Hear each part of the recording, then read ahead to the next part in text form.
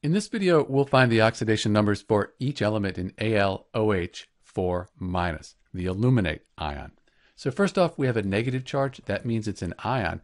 And when we have an ion, all the oxidation numbers, they add up to the charge on the ion.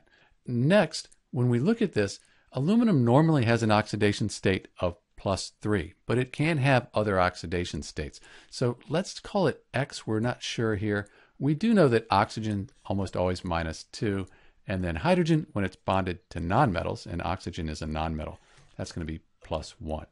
So we could set up an equation here. We could say X plus the -2 plus 1, and that's all times the 4 here, should equal -1.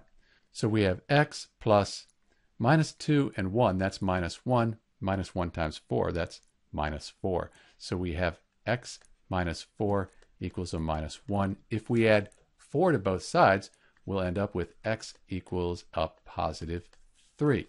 So in this case, the oxidation state for the aluminum in this AlOH4-, that's going to be a +3.